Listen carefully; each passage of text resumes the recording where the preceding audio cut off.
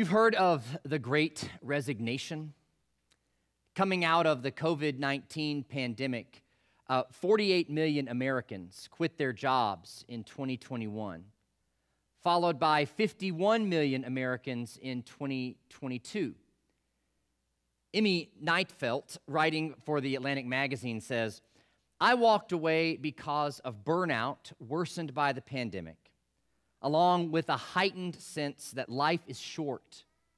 Quitting seemed like the path to taking control of my mental and physical well-being."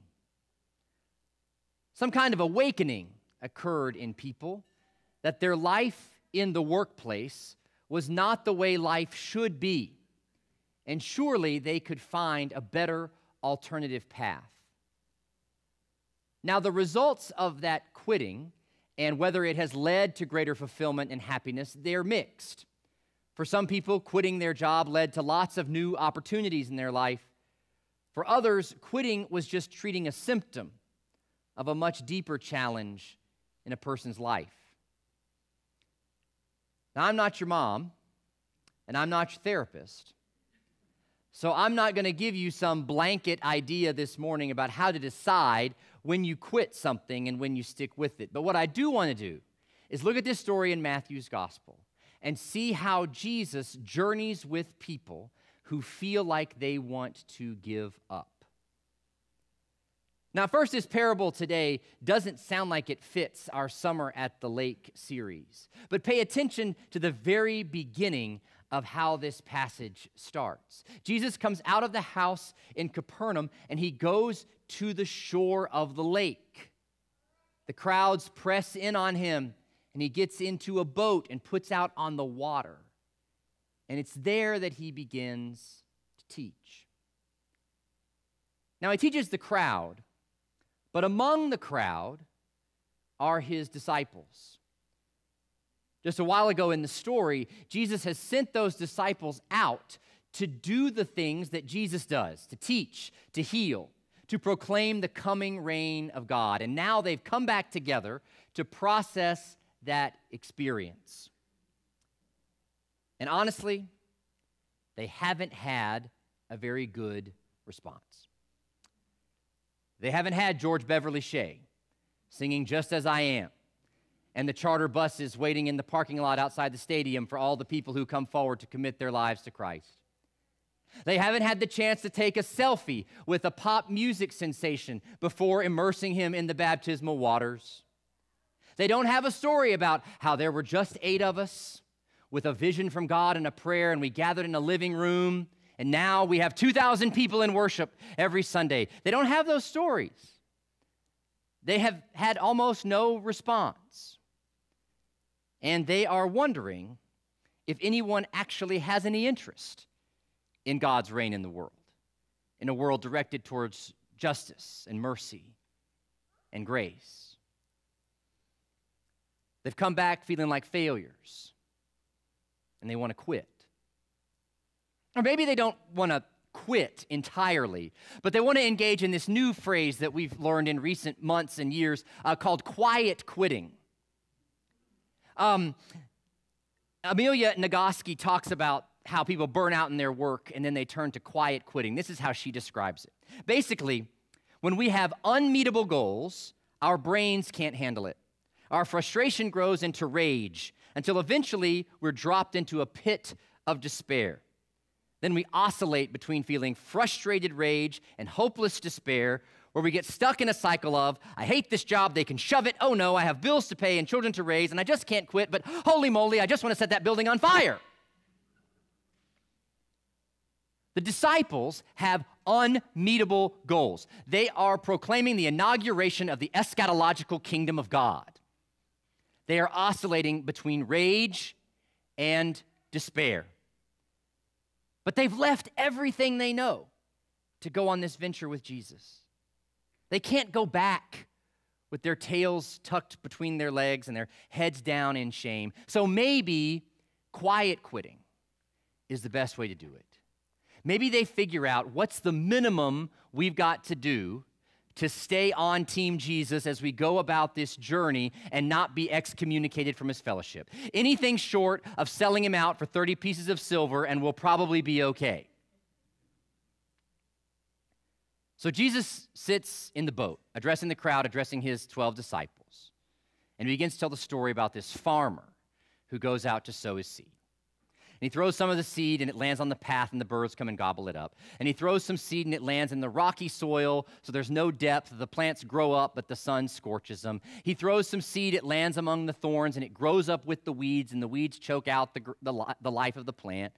And then some lands in the good soil, where it yields this unbelievable harvest.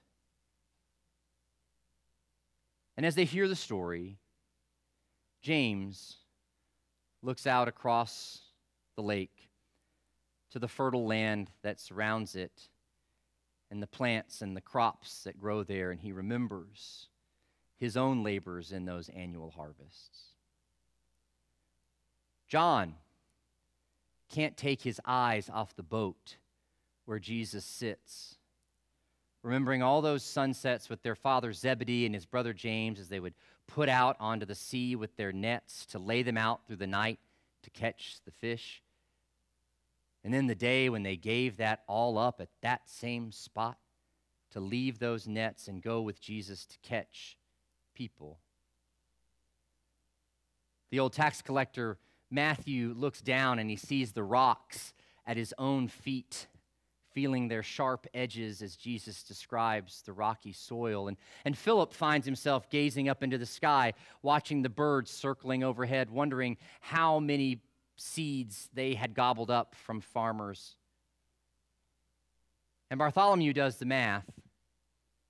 He knows that for every bushel of grain, there should be 10 bushels of seed, there should be 10 bushels of grain.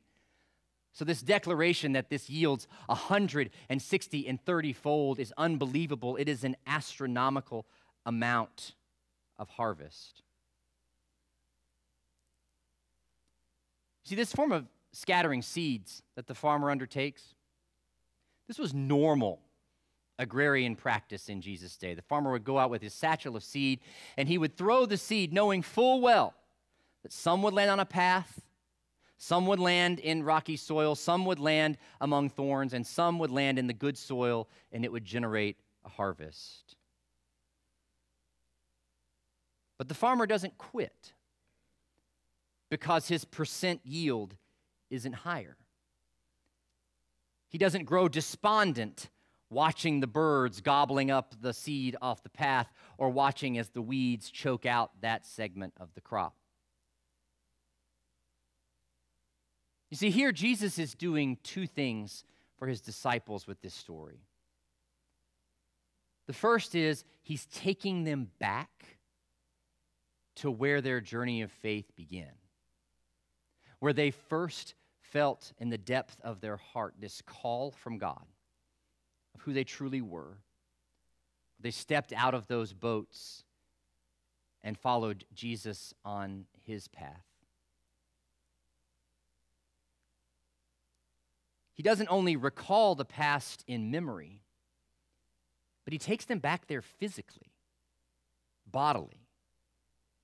Feet in the sand, waves lapping the shore, the weathered boards of the boat creaking on the waters, the sea wind whipping through their hair. You can't only recount the call.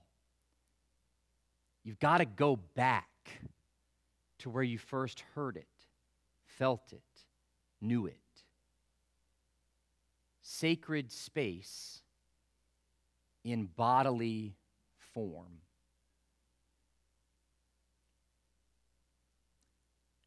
How do you know when to quit or what to keep? I think you've got to go back to the place where God spoke to who you truly were. And I think you've got to go back there physically, if at all possible. Not just in memory. You see, it's in these summer weeks that we try to cultivate this kind of connection through our own church's life. You middle schoolers who went to Massanetta, Christians have been gathering at that place for over 130 years to hear from Jesus. There are pictures in our chapel of people older than your grandparents standing outside the same auditorium where those worship services happen. Sacred space forged in Vespers and Energizers and slip and slides. And our high schoolers just got back from Montreat yesterday. Those creaky pews in Anderson Auditorium. Candlelight worship around Lake Susan. Late night back home conversations that linger in your mind into the morning. Or a week at Camp Bethel with morning songs and cafeteria chants and nights sleeping out in the open under the stars, just like Jacob at the original Bethel when he first heard the voice of God. For others of you, that place has a name like New Hope or First or Westminster or Calvary or Christ or maybe Raleigh Court.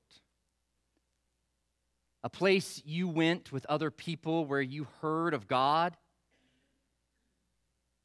and you felt something stir in you that was more real than what you'd ever known before. To know what to quit and what to keep,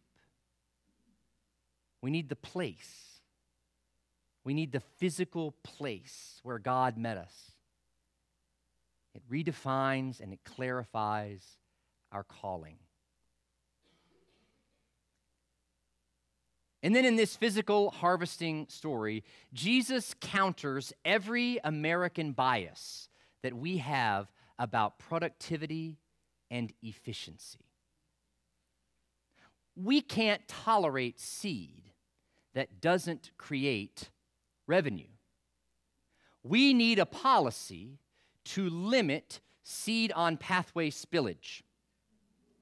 We need a fertilizer that will eliminate the thorns and the weeds. We need to increase seed-to-soil contact by pulling out all of that rocky earth. We look at this story and we look at how much of it doesn't work. But Jesus directs his attention to the seed that does fall in the good soil, and it creates a harvest beyond our wildest imaginations, bigger than anything that should ever happen. It's entirely unbelievable. He's teaching us in this story, his disciples, to see differently. So I came home from the beach on Tuesday, and you know how it is when you come home from the beach. You get home in the afternoon, you have to unload your car, you have to get all the beach stuff back down in the basement, you need to get a load of laundry started, you got to unload all that leftover food, and we've been gone for a week, so what needed to happen? Mow the grass. So I don't have any gas for the mower, so I have to go down to the gas station, I get gas, but Simon has baseball practice at 5:30, and it's already 4 o'clock. And so I get back, and I fill the gas can, I take the gas can, I fill up the mower, I literally jog mow my yard to get it done in time so that I can then take a shower, get Simon to baseball practice, go meet a couple for dinner whose wedding we're planning, and then get back to pick him up in time. Welcome home from vacation, right? And so as I'm pushing the mower back up the backyard, I see this tiny little piece of red sticking out from behind the green leaves of the tomato plants in our raised bed, almost like it was playing hide and seek, but wanted to be found. And so I stopped for just a second, and I pulled the leaf back, and there was the first cherry tomato of the season. And so I plucked it, and I popped it in my mouth, and the juices exploded over my taste buds.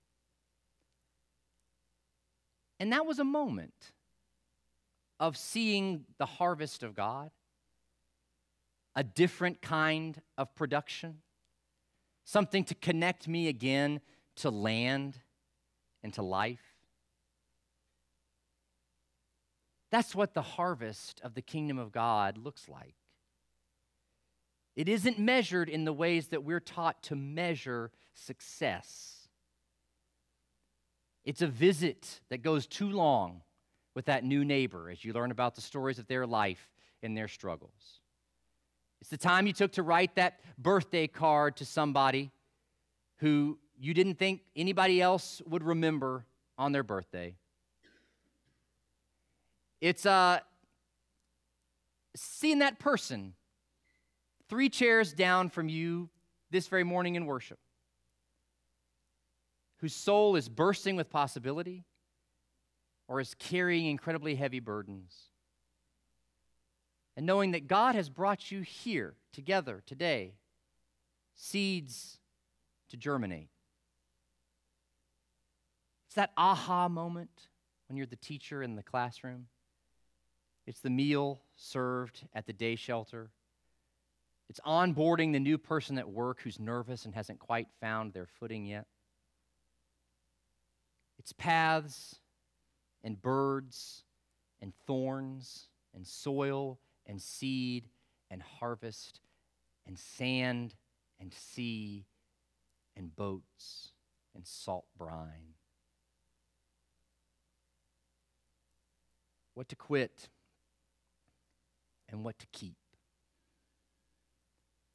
I think our ability to discern the answer to that question comes from knowing the deepest identity within us as it is connected to the place and to the people who have formed us. And then catching the vision that God cherishes, of what God cherishes in this world. And so we step out in faith to see what harvest there might be. And the promise of Jesus is that that harvest is larger than anything we could imagine.